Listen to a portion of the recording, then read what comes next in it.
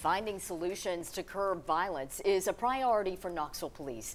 They've launched several initiatives to address the uptick in gun violence, and one of those is the Community Engagement Response Team. 10 News reporter Amelia Young explains what they're doing to help. The Community Engagement Response Team is comprised of 3 supervisors and 10 officers, all committed to making a difference in the Knoxville area. The new patrol unit is a permanent solution KPD found to be effective earlier this year. The team works daily to identify and address community problems while building relationships by getting their boots on the ground and meeting neighbors in areas with increased violence. Their goal is to make people feel safer and to stop crimes before they happen.